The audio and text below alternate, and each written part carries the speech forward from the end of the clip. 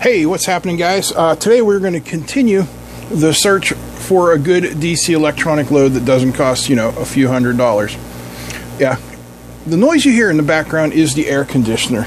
It's well over 90 degrees and 80% humidity here in the Pittsburgh area.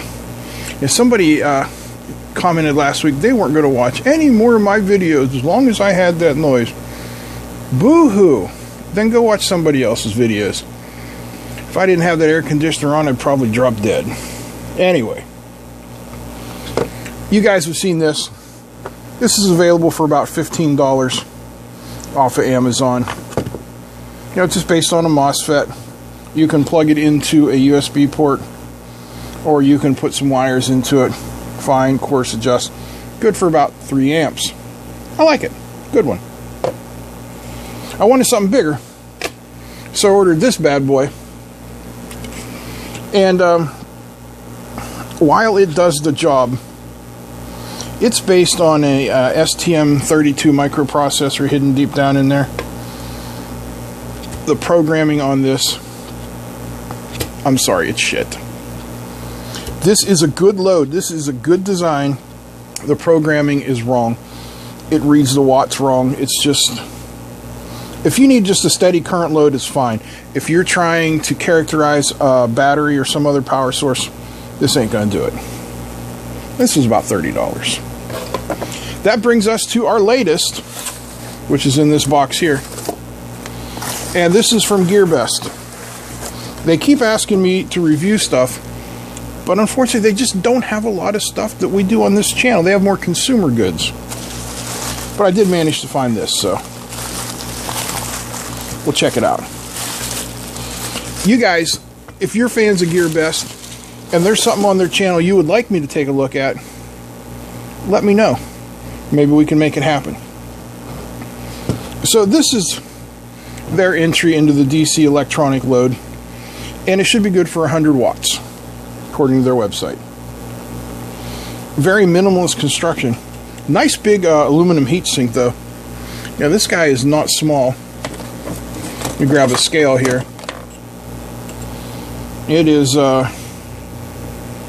almost 4 1/4 inches long by about 4 inches high by about 2 3/4 inches wide. And for those of you of the continental persuasion,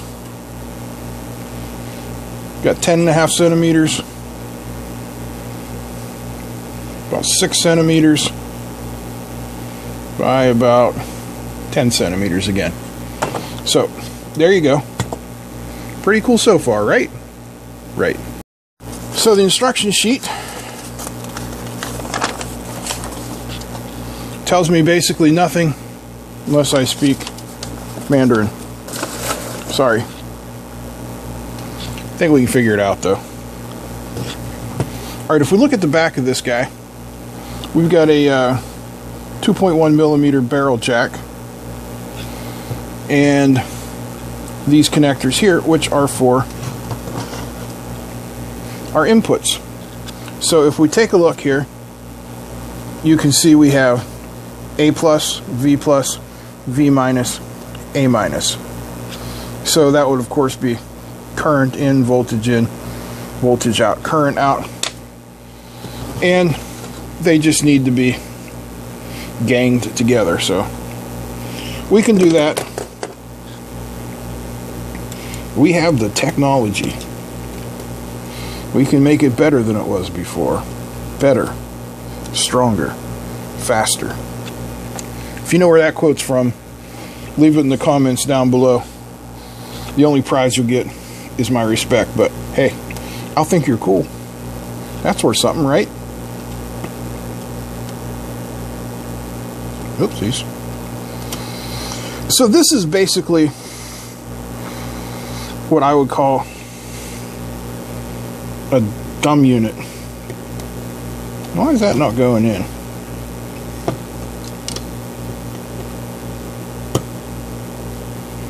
Hold on a minute. Okay, I got them in now.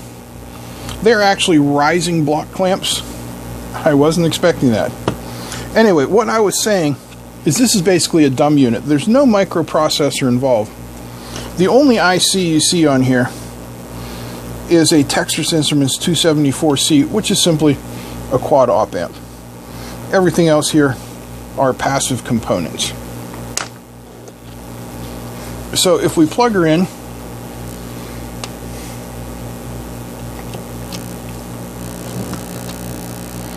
we see what they've done here is they've just taken one of these simple little, well, you can't see it, now you can. They've just taken one of these simple little volt amp meters and put it in with the circuit. I mean, seriously, congratulations on really low-cost design. I like that. They've used off-the-shelf parts, which would make this simpler to repair if need be. And then over here, we've got a potentiometer. That's it. Those are really the only controls. Okay. The fan immediately starts, and now we're showing a little over a half a volt. Interesting.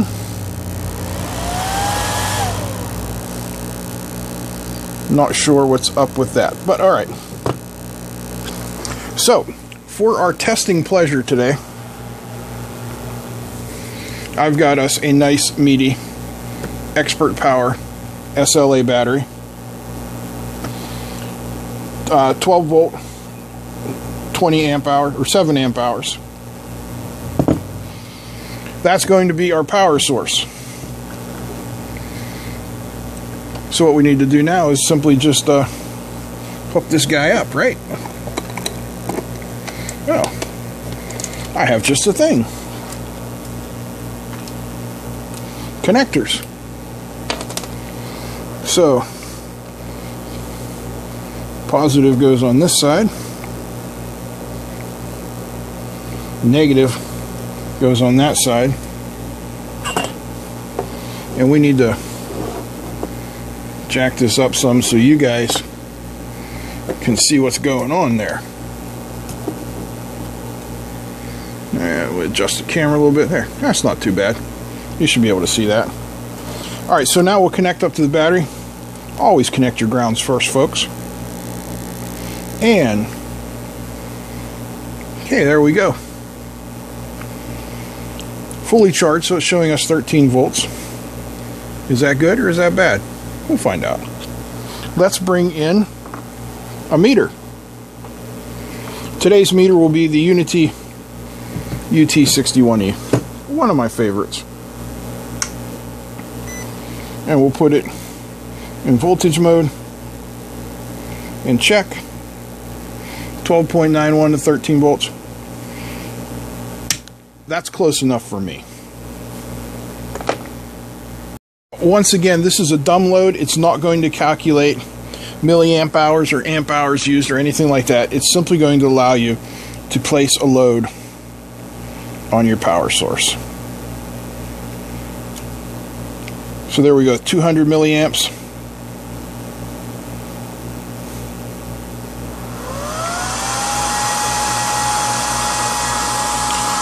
That potentiometer is very sensitive.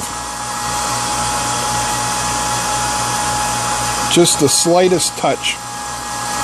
Wow, it's showing my battery voltage down to 10 volts at 1.65 amps.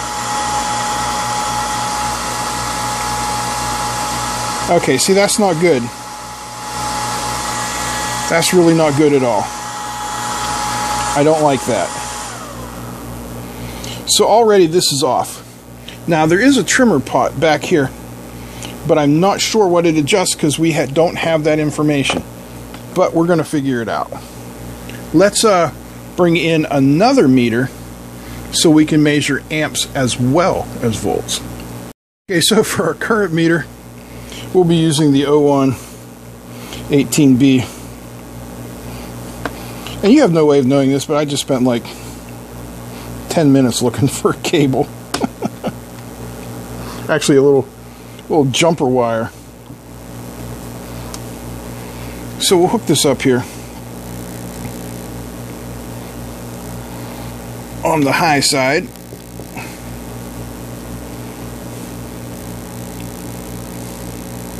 Did I just do everything wrong? Is my brain not functioning properly? Yeah, I don't think it is. One moment. I think we're good.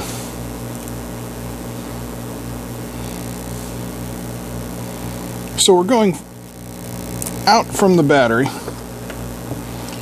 through the Intnl, which we will set to amps, and into there. And why is that not working? Ay caramba. I didn't have the meter cables plugged in far enough, so it wasn't reading properly. But now we've got everything set up. So if we turn on here, we're showing 540 milliamps, 580 there. Let's get the light on so you guys can see.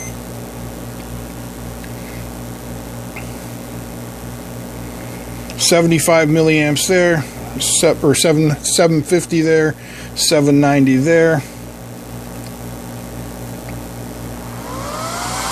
Let's see if we can get it set just right on 1 amp.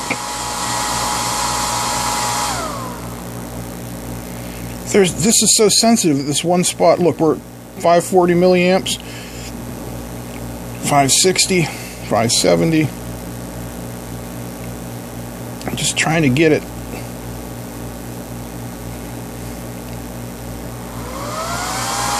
And it immediately just goes crazy and jumps way up there.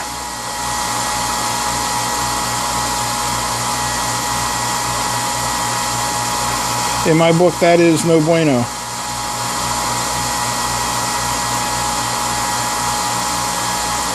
Alright, 1.48. We got 1.53. It's a little off. Of course, our voltage is only showing 11.3 volts. But if we check it with the Unity, we're getting 12.48. So let's find out what this little pot back here adjusts.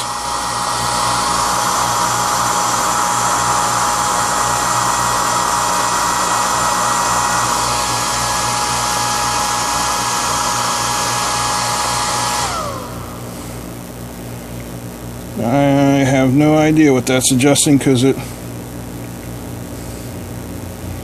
isn't adjusting anything I want it to adjust. Now I see no voltage. What is going on here? One moment. Okay, I don't know why it stopped reading, but it started reading again. 12.8. We got 12.9 here. Just don't know why that is not doing what it should be doing. See, we're still at 12.55 volts. This is showing us 11.1 volts. Amp 1.68, 1.74. I mean, that's close enough, but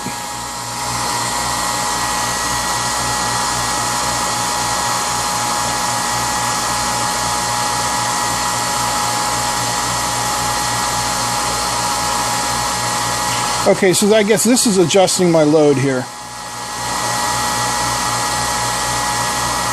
That's all that's adjusting. Let's see if there's a way to adjust the voltage reading. Alright, if we zoom way in here, I tilt that back so you guys can see deep inside. There is a little pot right there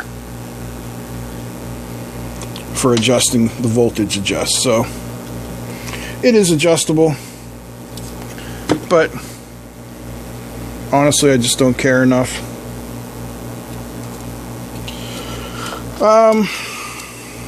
Blah. It works. It's not impressive. It is what it is. What I will say is, it's nice that it's 100 watts. It's nice that it contains no microprocessor, and it does contain parts that are easily user replaceable. I think the price range at $30 is slightly high. I would price this more in the $20 range, but again, it is what it is. If you need a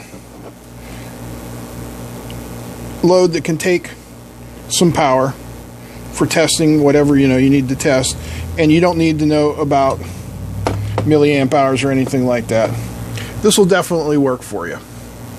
Okay? Well, thanks for watching. I hope you guys enjoyed this. If you did, give me a thumbs up. Feel free to comment, share, and don't forget to subscribe. Thanks to Gearbest for sending this out for us to have a look at. I appreciate it. That's it. I'm out. Peace.